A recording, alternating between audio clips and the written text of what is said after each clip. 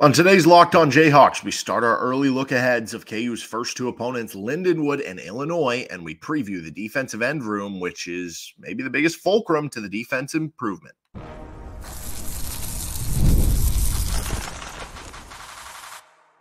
You are Locked On Jayhawks, your daily podcast on the Kansas Jayhawks. Part of the Locked On Podcast Network, your team every day. Hey, I'm Derek Johnson, at D Johnson Radio on Twitter. Thanks for making Locked On Jayhawks your first listen every day. We're free and available anywhere you get your podcasts, including on our YouTube page where you can like and subscribe to the show. Thank you to everydayers catching each and every show. Apologies, we did not have a show on Monday. Had a medical thing in the family that I had to tend to. So thank you for bearing with us, and we will have a bonus episode today on your Tuesday to make up for it. So no worries there, right? We'll have a basketball episode later today. Today, though, we are talking KU football. We're talking the early preview of their first two games, KU Lindenwood and KU Illinois. And we're going to get to our defensive end room preview, which is, I don't know, maybe the biggest X factor of the positions on the KU defense to their improvement this season. This episode of the show is brought to you by FanDuel Sportsbook. Make every moment more as the playoffs wind down. The sports stop sporting like we want them to. But this summer, FanDuel's hooking up all customers with the booster bonus daily. That's right. There's something for everyone every day, all summer long. So just visit FanDuel.com to get started today. All right, we're going to start with our Lindenwood early look ahead. Then we'll get to our early preview of the Illinois game, and we'll finish up on the defensive ends. So this first game with Lindenwood, it's obviously an FCS opponent. It's one that they were in the NAIA a decade ago, basically. And they just kept creeping up the levels of college football, now in the FCS. And this is not a team that is supposed to be a great FCS team this season, to kind of say the least. So they went 3-7 last year. This is their second year of transitioning up from Division II. Again, prior to that being NAIA. They bring back 14 starters, so maybe they'll end up creeping closer to 500. 7 back on offense, 7 back on the defensive side of the ball. So a good amount of experience there at the very least. 3 of which are returning all-league selections among the 14 returning starters. They have a receiver who was an all-conference pick, Jeff Caldwell, one at defensive line in Kobe McClendon, and then one at linebacker, Ethan Stolsatz. I don't know if that's the proper way to pronounce that. Anyway, they have 7 transfers coming in from the D1 level, from the FBS level, I guess I should say, or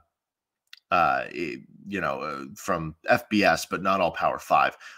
So they have 1 from Power 5, as I continue to mix up my words here. That was actually a walk-on, coincidentally, at Kansas. That was Reese Thomas. So overall, 3 FBS transfers, 1 from Power 5, and even that one was a walk-on there. But I don't know, maybe a Reese Thomas revenge game against KU in this one. But overall, this is a game that you're going to be pretty heavy favorites in. They ranked just 77th in FCS football last season in yards per play. There are 128 FCS teams, by the way, if you're wondering.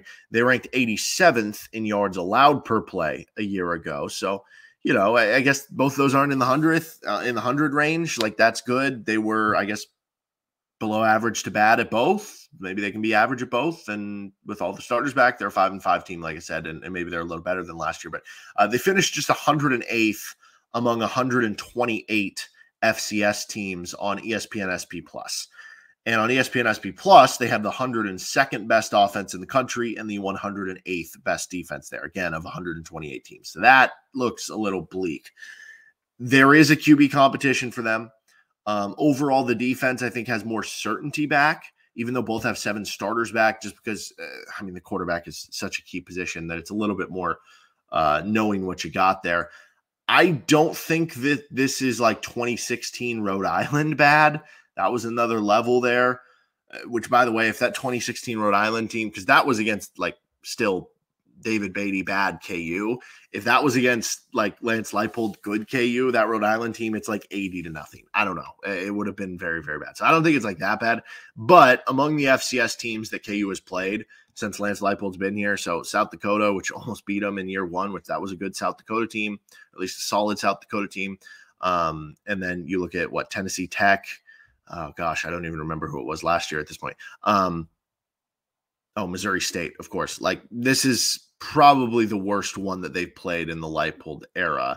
And this could also probably be the best KU team in the Leipold era, right? We'll see what ends up happening this year compared to last year, which was a good season. But like on paper, you expect this one to be better than last year's one, right? So that just kind of leads to a formula where you're having expectations of it being a wide result in favor of KU, which I think that expected result is for KU to kind of smash them. Basic offense should work here. And that's been something that's been a common theme for KU their last 2 years in FCS games. They've been able to run just basic, halfback stretch or their wide zone plays or whatever you want to call it, halfback dive, just like straight up basic stuff. We're not giving away too much on film and in the playbook. And it works because you just have better players and you can execute your simple stuff, which is the hallmark of a good team.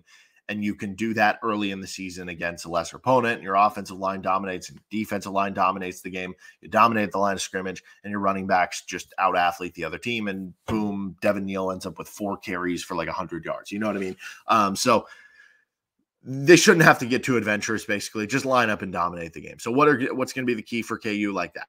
Just dominate in the trenches and you're going to be okay. And that was the case the last 2 years. Like, looking back on it, there were a couple plays where even Austin Booker, which was kind of an unknown commodity at that point in the first game, you just saw that first step looking really good coming around the edge. And it was like, okay, showing a little bit something, but I want to see him do it against an FBS opponent. Well, it was still at least, I don't know, show that, hey, there's something here. And even the year before, like Lonnie Phelps had it was like 4 tackles for loss and 3 sacks in the FCS game, where it's not that he ever had another 3-sack game for KU in the FBS competition, but you could see in that first game, like, okay, that's a dude, right? And so you're looking for that stuff. You're looking for that on the offensive and defensive line, just dominate in the trenches. Just don't do stupid things, penalties, turnovers, etc. It can be a little bit harder in the first game of the season, but certainly you want to feel clean coming after that first game. And then the most important thing for KU, just stay healthy. The more you dominate early, the sooner the starters can get out, the sooner that you can give playing time to younger guys and players further down the depth chart, which will be good for their development and their play time and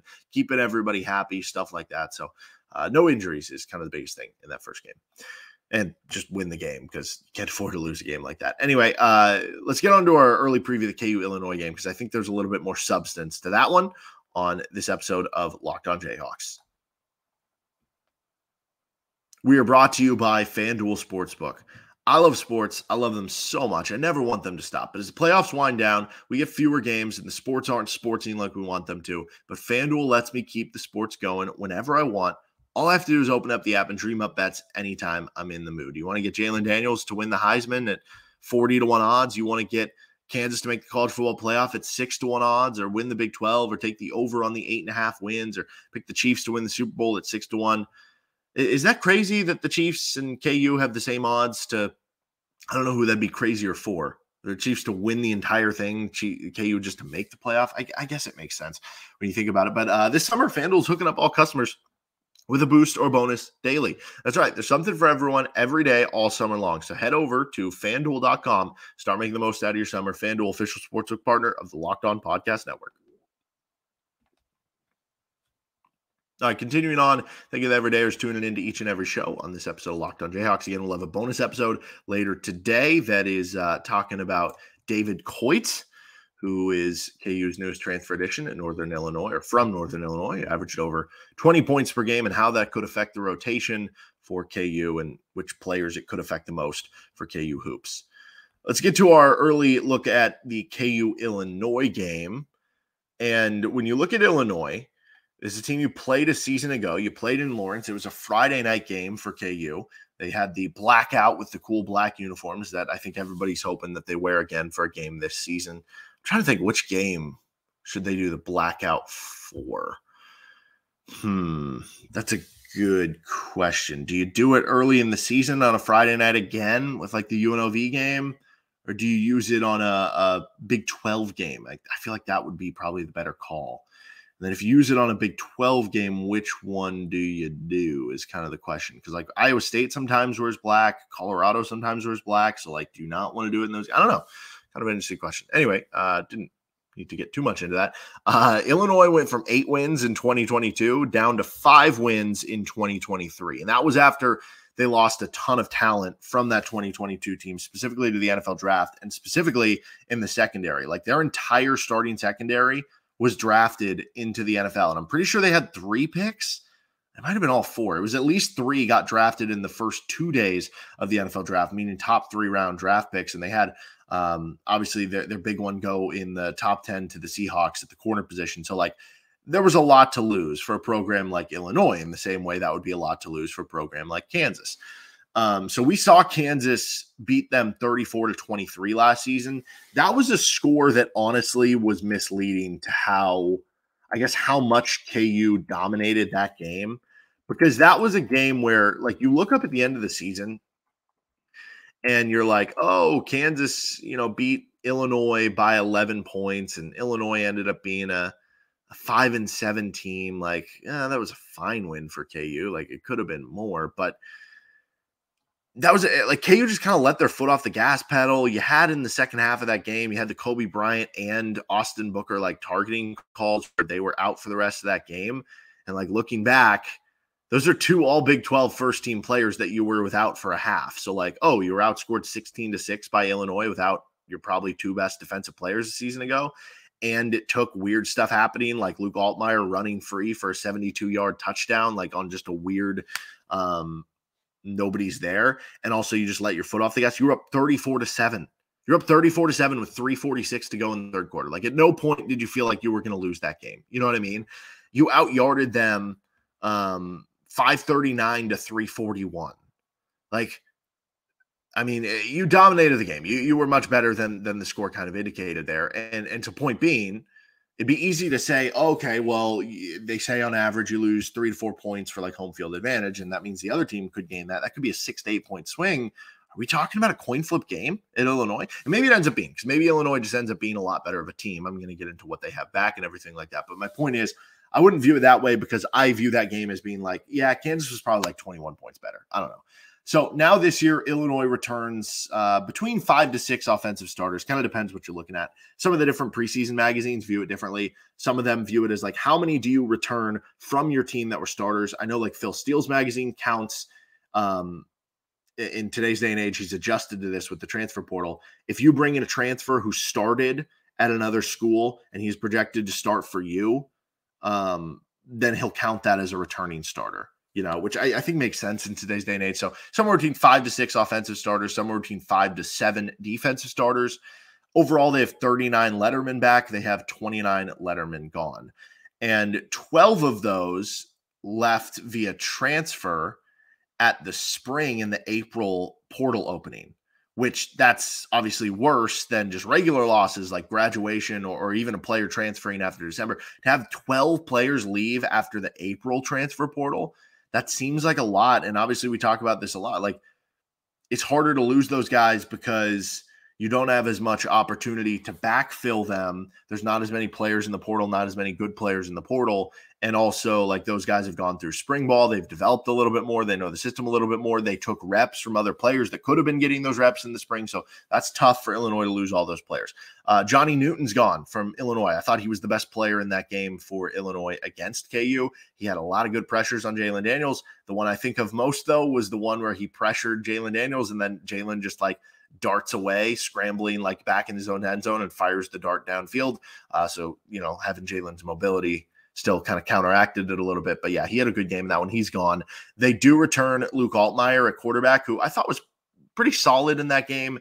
He had some ups and downs throughout the season. I think at one point got benched, but then he finished the season strong and looks like he'll be taking another step into this year. They do have a typically solid offensive line with Brett Bielema teams, so I just almost expect that to be the case. And just like same with the running backs, like you expect that to be good, but they were a little underwhelming there last year, so we'll see.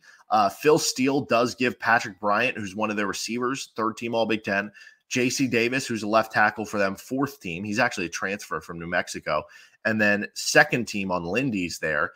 Center Josh Kreutz was 3rd team for All Big Ten on Lindy's preseason magazine. And then linebacker Seth Coleman, 3rd team on Phil Steele and on Lindy's. So those are some of the players to watch for there. What are going to be the keys for KU? I think you have to take advantage of turnover-worthy plays.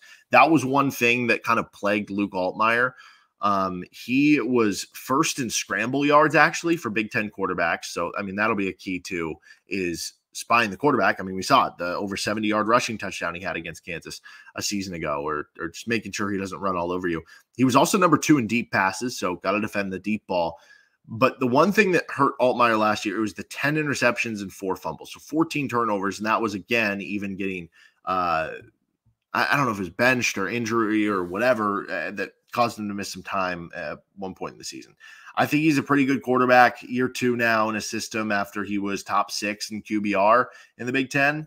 Former highly recruited guy that was at Ole Miss. I think he's going to be solid, but he probably will give you a chance for a pick or 2. So take advantage of those if you're KU, and then just be yourself. Like, I think KU is the better team. Going back to the idea that I think that game was more dominant than the score indicated. Like, just be you, handle things on the road. Obviously that makes it tough, is just being on the road and doing that early in the season and doing it for the first time in a season.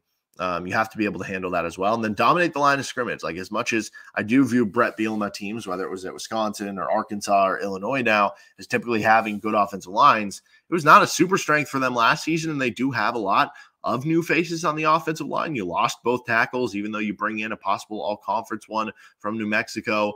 Phil Steele only ranks them the 17th best defensive line in the Big Ten without Jerzon Newton. So dominate on both lines of scrimmage.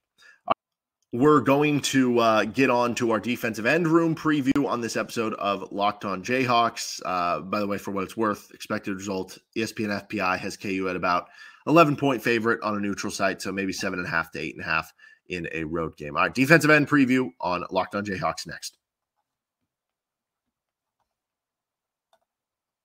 We are brought to you by eBay Motors. Passion, drive, and patience. The formula for winning championships is also what keeps your ride or die alive. eBay Motors has everything you need to maintain your vehicle and level it up to peak performance. Superchargers, roof racks, exhaust kits, LED headlights, and more. Whether you're into speed, power, or style, eBay Motors has you covered. With 122 million parts for your number one ride or die, you'll always find exactly what you're looking for. And with eBay Guaranteed Fit, your part is guaranteed to fit your ride every time or your money back. Because with eBay Motors, you're burning rubber, not cash. With all the parts you need at the prices you want, it's easy to make your car the MVP and bring home huge wins. Keep your ride or die alive at ebaymotors.com. Eligible items only. Exclusions apply. eBay Guaranteed Fit. Only available to U.S. customers. Again, thank you to everydayers tuning into each and every show. Make your second listen Locked On College Football or Locked On Big 12 or one of the other schools in the Big 12. If you want to know more about them, or I don't know, maybe it's, Locked On with Illinois, catching up with them after we just had our early preview of them. All right, let's get to our defensive end room preview for KU, because this is maybe the fulcrum to the defense. You feel good about the secondary. You have a lot back. The depth behind it, even though it's maybe not super proven in terms of games played or career production, I think has a lot of talent from whether it's looking at recruiting levels or, intel from what the staff has been high on for that. You feel good about the secondary. I feel good about the athleticism of the linebackers and that you're going to have a step up there. I feel solid about the defense tackle room. I feel like you've got solid guys that you can rotate in there and a few guys that you can point to and say, okay, maybe they're going to have a breakout season, right? And that's always a good place to be. Defensive end room, I think it's interesting. You split it in two. You look at the strong side defensive ends, basically, and you have your Jereme Robinsons, who's a senior, who we've seen produce at KU the last 2 seasons. You have Dylan Wudke, who's a redshirt senior, who had really good production at Youngstown State before he transferred over. And then I don't know who else, if Cole Petrus is competing more at the I guess weak side, or if he's more on the strong side. He's a redshirt sophomore. He might be a walk-on. Maybe he's earned or is earning a scholarship. I don't know, but it sounds like he could play. Also, I guess we'd throw Ron McGee in here. It sounds like he's working at defensive end. He's been like a defensive tackle / defensive end at points. So he's coming off that injury that caused him to miss all of last season. You feel good about that position. Like specifically with Robinson and Wudke, you could end up with 5, 6, 7 combined sacks there. I don't know, maybe even more than that, a good amount of tackles for loss. I feel really good that you're getting competent play, whichever one is kind of rotated into the game. The big question there is the weak side defensive ends. You have Dylan Brooks, who's injured right now. He's a redshirt junior. I don't know if he'll be back at any point this season, but the former Auburn transfer who was very highly recruited, maybe this would have been a breakout year for him. But again, he's injured right now. DJ Warner, who's the young freshman. Sounds like he's impressing so far. Dean Miller, who's a redshirt junior, former JUCO transfer from College of the Canyons, which is where like Jason Pierre-Paul and Hollywood Brown went before they transferred up to USF and Oklahoma respectively, and Miller may be breaking out this year. Then you have Bai Jobe, who's a redshirt freshman, former highly recruited guy from Michigan State. Dak Brinkley, who's a true freshman. He joined back in spring ball, got a little extra reps. Yeah, like I said, maybe Petrus, and then maybe Graydon Grimes. We mentioned him in the D tackle. I don't know if they're planning for Grimes as defensive end or D tackle for the true freshman and the son of offensive coordinator Jeff Grimes. And then you got a couple more walk-ons: Jaden Bittingham, who's a redshirt freshman, and Maxwell Ford, who is a redshirt freshman. So the biggest storyline here is just, do you have the pass rush? I feel good about the requisite pass rush that you're going to get from the strong defensive end spot, which isn't going to be asked to be as good of a pass rush as the weak side. Maybe it does need to be just this year because of, you need to make up for it somewhere by losing Austin Booker. And maybe you will get that production. Because like I said, I mean, Robinson's been kind of a 3-4 sack guy the last couple of years. Wudke, you don't totally know how his numbers translate up from Youngstown State, but he could very well kind of be in the same boat. And that would be good production from that position. But what are you going to get from the weak side spot? Can you get, 3 from Dean Miller? Can you get 2 from DJ Warner and 1 from Dak Brinkley and 2 from Bai Jobe, to where you're kind of on aggregate building up the sack numbers from what you're getting from these guys? Or will one guy just step up and break out and have 6 or 7 sacks on his own and be that guy? That kind of becomes the big question here. And if that can happen, I mean, I already feel like KU is going to have a chance to improve as a defense, even if it doesn't, just because if you're better against the run and you're better at all these other positions, I think you could at least be a little bit better. But for you to be like a lot better, for this to all of a sudden become a top 40, top 30 defense in the country, you have to have those improvements at those other positions that I'm kind of expecting, or wish casting or whatever it is. But you also have to have this pass rush production come up for that level to happen. And I do think it's possible because you have all sorts of talent, you have all sorts of athleticism, you have all sorts of ceiling. And KU, give credit to Taiwo Onotolu and the KU, I don't know if it's Brian Borland, Lance Leipold, whoever, but Onotolu, the defensive ends coach, for getting these guys ready seemingly year in and year out. We've gone through the list before, from Kyron Johnson moving positions, from Lonnie Phelps transferring in as an all-MAC player, from Austin Booker, who hadn't really played much in Minnesota, and now what you're trying to do this year. He's been able to ramp guys up and get them to the requisite level needed, closer to what their ceiling is than need be. Now, all those other guys were upperclassmen. Even Booker, even though he was listed as a sophomore, he was a redshirt sophomore. So he's still an upperclassman, his third year of school. And I guess that's the case for like Dean Miller, would be for Dylan Brooks if he was healthy. But yeah, that'll be the big test here for KU. And like I said, talking about the run, that's, I think, another storyline here. Can you at least be better against the run? Because if you are better against the run, you're improving one area of your defense that even if the pass defense gets a little bit worse, maybe it makes up for it. Or maybe by being a better run defense, you're in more manageable downs. You're in more 3rd and 7, 3rd and 8, 3rd and 12. And now it's more predictable. You can send more blitzes. Your defensive ends can pin their ears back because they know it's a pass situation, that they don't have to, on a 3rd and 3, you still have to, worry about running the football. And maybe that takes a split second away from you rushing the passer. If you can at least be better against the run, then this would still be, a chance for your defense to be improved, I guess I would say. So overall, better, worse, or the same to last year? I would say you're better at the strong defensive end spot. I would say you're worse at the weak defensive end spot. Austin Booker, by the way, just had like a huge game in the preseason. I could see him end up being like one of the steals of the draft. That dude has unbelievable twitch. I think overall you would say you're worse. Austin Booker was one of the best defensive linemen in the Big 12 last year. But the question is it slightly worse? Or is it way worse, right? Are you going to get like no production from that spot from a bunch of unproven guys? Because that would be a big problem. Or is it slightly worse where, like I said, you're able to aggregate some of those players together where it's close enough and then the other positions can bring you together? And honestly, theoretically, like the ceiling of this defensive end unit is actually higher than it was a season ago. Because I think the ceiling on what Dylan Wudke could be is probably more than what Patrick Joyner. I mean, he was dealing with a bunch of injuries coming into KU. Jereme Robinson as a senior, probably higher ceiling than it was last season. as great as Austin Booker was, he was, what, a 5th-round pick in the NFL draft, and maybe if he comes back this year, balls out, he would have been a 2nd or 3rd-round pick. I don't know. But in theory, the level to which, like, Deshaun Warner and Bai Jobe were recruited, if those guys, like, hit at some point of college where, like, they eventually are a first-team All-Big 12 guy, it might be a 1st or 2nd or 3rd-round pick, you know? It's just a lot to ask because it's a lot of new players. It's a lot of freshmen. It's a lot of guys who haven't hit their ceiling yet in Power 4 football or have played a ton of snaps or have given a lot of production or know what to expect and are super experienced or have their bodies to the 100% level. Now, a lot of the bodies, it sounds like, you know, the weights are going to be okay. Like for DJ Warner, if he's playing 225, 230, that's doable. Again, we brought up past guys and that have shown up at other schools. Kari Coleman at TCU, he was around 220 and he had a bajillion tackles for loss as a true freshman for TCU. So it can happen, but you just got to see it out there. But I think there is a lot of potential at the very least in that room for KU, even maybe more so than a season ago. Whether they hit that potential or not remains to be seen. But based on how the last couple of years have happened, it does give you some faith that they can try to do it. All right, we're going to get to our early preview of the next couple games, UNLV, West Virginia, receiver room preview later in the week. We'll also get to stocks up, stocks down on fall camp football players for KU. This has been Locked On Jayhawks.